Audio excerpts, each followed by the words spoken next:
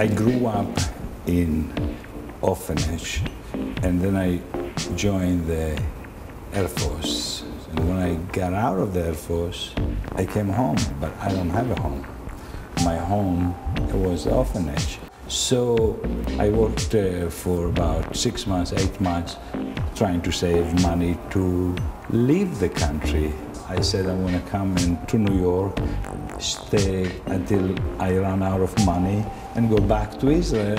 But when I got here, the energy blows your mind. Different culture, different thinking, different feeling, different.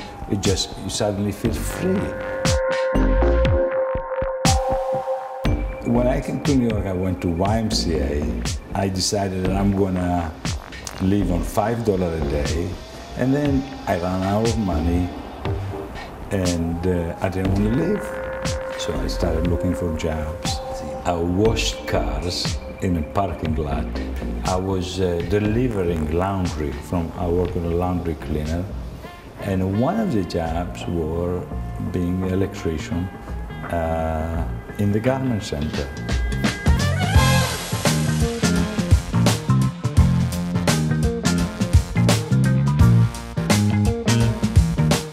Life is one if you are true to life and you're true to your work. It's all the same thing. It's not work and life.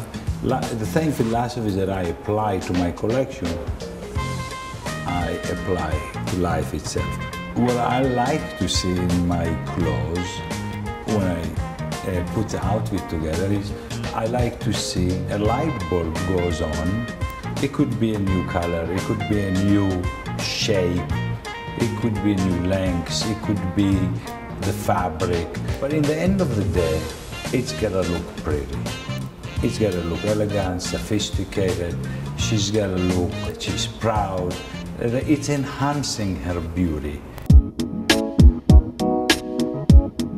Maybe I need some inspirational pieces that will make people dream, but maybe it's not wearable or not gonna buy it.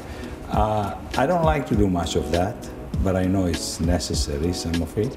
I prefer to have a piece on the runway that is inspirational, but yet wearable, but definitely making the woman look pretty and attractive.